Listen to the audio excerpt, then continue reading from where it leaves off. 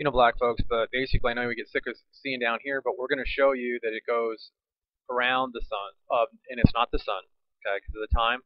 See the time? This is not the sun, and we'll take you, and then you had the remnant that I showed you and stuff like that. Stuff will come up. And this is the most recent tapes, too, so I don't know if this is the one I taped yesterday or not. I'm not even paying attention to that right now. Sometimes those things just go away. Now, it's either Proxima Centauri, Aldenab, Barnard Star, Rigel Kentaurus B. We're going to end up probably having a little bit of an idea. But as you watch this, I think I've got this going backwards. Okay, that's going backwards. Okay, and then I think it'll play forwards.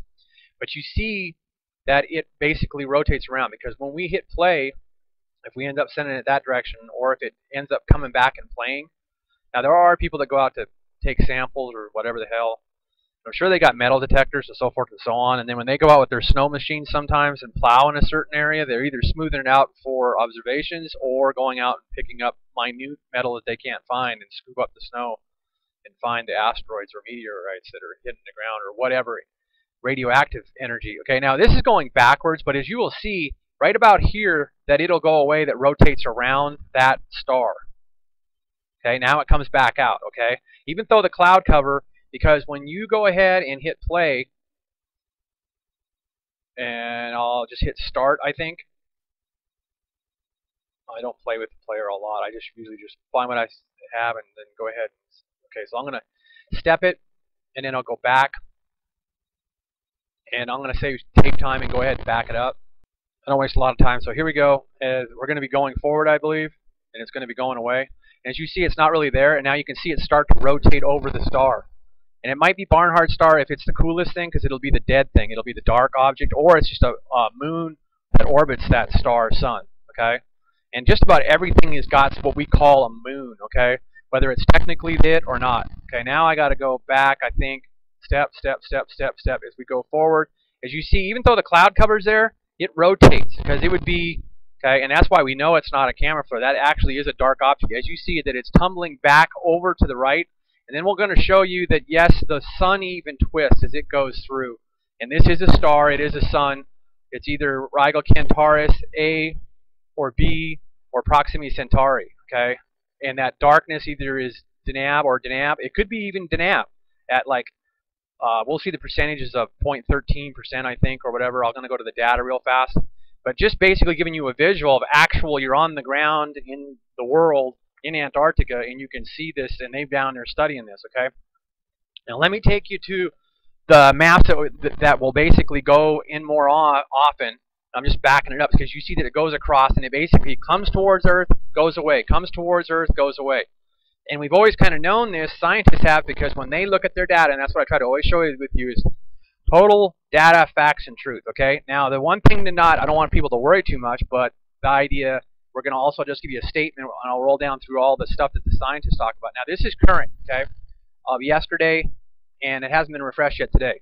But as we go through this, this is the sun, and you will see that the idea that I'll also take you to, and they'll always mention 3D, when I showed you the 3D before, because we do know that when these people talk about these theories about the sun tracks through space in a spiral, well, they probably worked at a scientific or something to do with NASA and observing or an astronomer.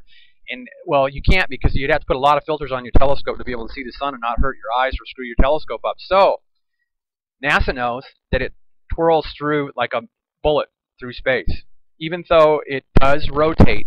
Okay, that is the sun, ladies and gentlemen. Okay, and this is a track of it going through space. Okay, then a brighter side comes towards the SOHO or whatever that picks it up, the other cameras and instruments that are on the satellites. Okay, there's way more than just those cameras that we get.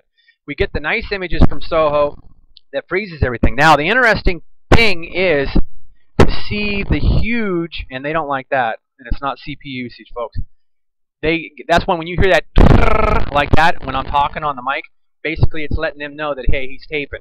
So pay attention to what he's doing. So hello everybody at NASA or Lawrence Scandia and everything like that. This is Beanoblack, and the government knows who the hell I am. So now what we've got is right here is a huge, because it shows up just like when you scan the sun, when they're scanning for the sun. So that's the very slow movement of either a sun or something from the supergiants that's very large, and more than likely could possibly be the big mass that Vatican set a telescope up in one of the space shuttles a long time ago to look at that. Okay. Now, well, I'm going to show you what idea we know eclipses exist. Okay, duh. And then there's going to be a bunch of eclipses here in 2012, and then that's basically NASA information I'll take you to up there. And then I'm going to take you to some of the Chinese information. And then I just want to, hey, the State Department takes care of all the political between, so I try to watch all the remarks that I say. And hey, I said thanks to the Chinese for letting us see. Now, this is a recent data thing that'll happen between 2012, 118, and 23. Now, what I was going to do is right now, and you're going to find out right with me live, more than likely, when we look at this data, to see if we're actually going to have another eclipse like we already did have. And it's somewhat, in a sense, we get really close to having one right here. Okay, so sometime between the 23rd and then I think that 26th or the 25th of February and stuff like that is when we're going to have some big stuff coming by again. And then go to RSOE, the World Emergency Radio Network, and they have all the information on volcanoes, earthquakes, and all stuff like that. I'm not going to waste time taking. So this was data that I took off the Chinese site down there. So we share the information. You go there and you'll go like, well, God, we get along. Yeah, but that's scientifically, okay? If we get pissed off administratively between countries all the time, that's a totally different story, okay? So remember when you go into this, you always see overlays, okay? They always colorize things to see what that's why this black and gray stuff is always good to look at, okay? These are all the ones that are always colorized. Let me blow this up to 400 and take you through this to understand. And I'm not going to move left and right, but you understand that they put color overlays on this stuff, okay? Like that, like this, okay? To see different things. High and low images, okay?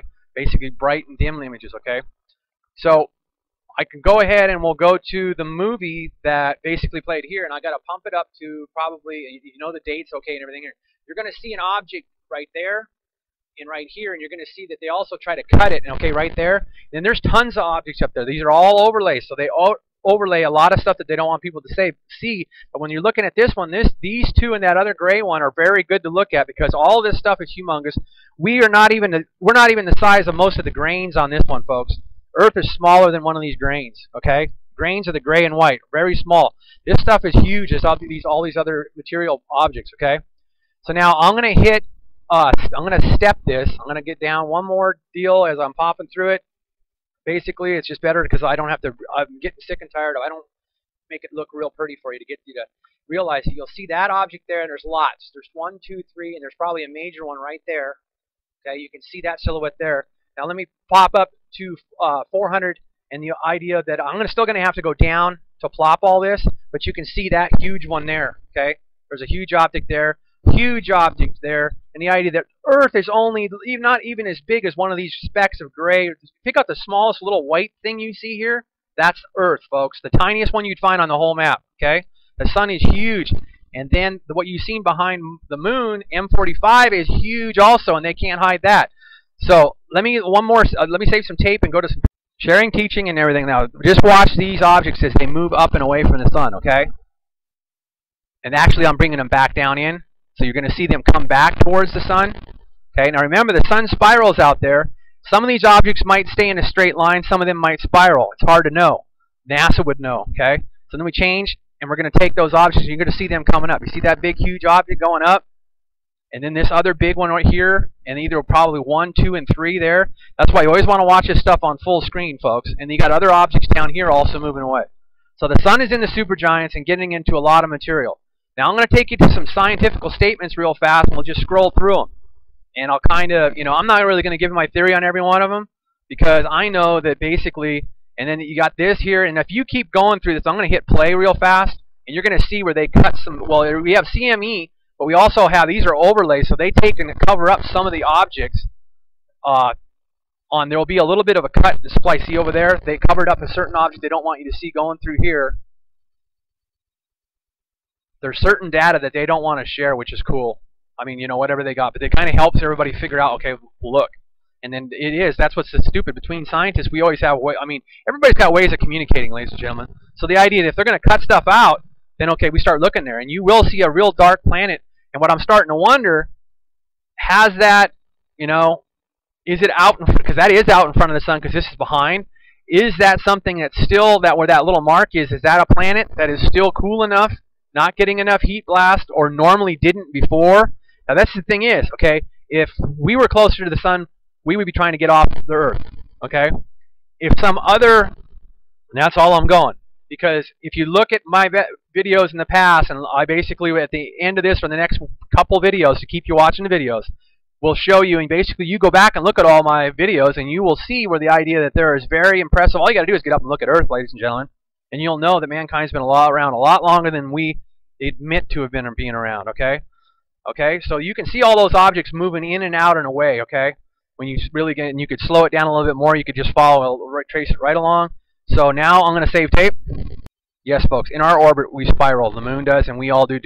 Earth, the best thing to do on Earth is go to the magnetosphere, and most anybody at Dutch Sense, you can tell you how to get to the magnetosphere. I'm not going to waste time with the links. I do not have time for sharing links with everybody. I just share the data and stuff, what's going on, because basically I do my studies every day, and then it's recorded, diary, so forth, and everything like that, okay? And then it basically shows the lawyers that I'm going to have my dealings with, the idea that you basically, yeah, you are screwed, because the legal laws are very easy to look up, and everything is in my favor. So we got Barnard's star right here, and then we'll go up and look at the data on it real fast. I just scrolled through it, and then you can go back and look at all this. This is the mass of it, 13 mass. Okay, the sucker's still, so more than likely what we are getting down in Antarctica right now is that's Barnard's star, and with a bunch of the trailers, because that would be the first thing out of the supergiant, so that would be the closest thing to us, okay? So that's more than likely Barnard's star that we're getting down in Antarctica, okay? And then we go back to the other videos, and that basically I'll show the videos and give a little bit of a grasp on what you go ahead and look at and so forth and so on. Because basically, if I go back to Proxima Centauri and everything like that, okay, it's Draconius type, so it's basically it's dying. Okay, Dracula, it's getting the zap sucked out of it, okay? And the idea that that twirler that twirls around with more than likely this, or it could be another deader star that is even brighter than Barnard, because Barnard is 0.13 of the mass of the sun, okay? So it's small, but still hella bright, okay? And we are basically seeing 3 reflections at the best observatory out there in Hawaii, pretty much, besides there in Chile, or other high areas, okay? So we know that we probably are getting proximity. We know we're getting this, okay? Because we see this at Antarctica, okay?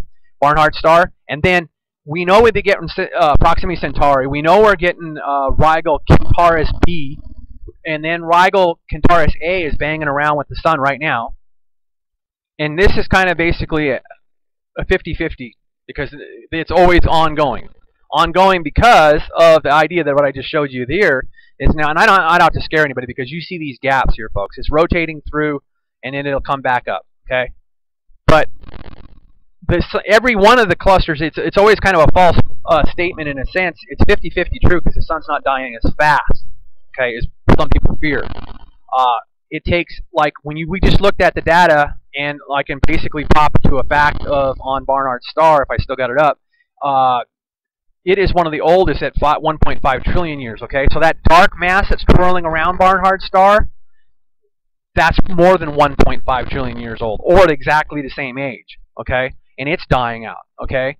So that's how they've studied over the years to round off how long something's going to last or live or die, okay? So the sun's not going to die. We basically laser track it through. So the idea that if we end up with Rigel Kentaurus A, or if we end up with Rigel Kentaurus B, or it's just basically we're going to always end up with the sun, because we follow the sun, and the sun is in the supergiants right now. And we will probably follow the sun after it. At least we are at a safe distance, and we always kind of have. Civilization has always survived. So there is no fear. Everything is going to be just fine. The markets, everything will be fine, all hunky-dory and everything like that. That's why a lot of scientists get shut up, because the idea that they can scare the hell out of some markets and so forth and so on. Okay? So all these statements that you go through here are stuff that scientists are always talking about of recent, probably the last 6 months or a year. Okay? And this is what's going on and so forth and so on. Now, I don't have enough time, but I will get into the whole data track of everything of the satellite that we did catch from Soho. Caught that on, and I'll just keep rolling. Okay, rolled through all those statements. Okay, so you can check all that stuff. So the next video, I'll probably have H1, and I have gotten back to all those sites. So the idea that now these are the close objects right now. There's planets, okay, but they're hell a long ways out. There are all kinds of AU out. Okay, 9 AU and all up. Okay, so. But then we have comets that are closer, okay, and then there's the little red dots are basically how far they are away. So, and then you can go down and see the AU that they are away, and they're still, that's the The Super Giant, more H1 and 2. Later.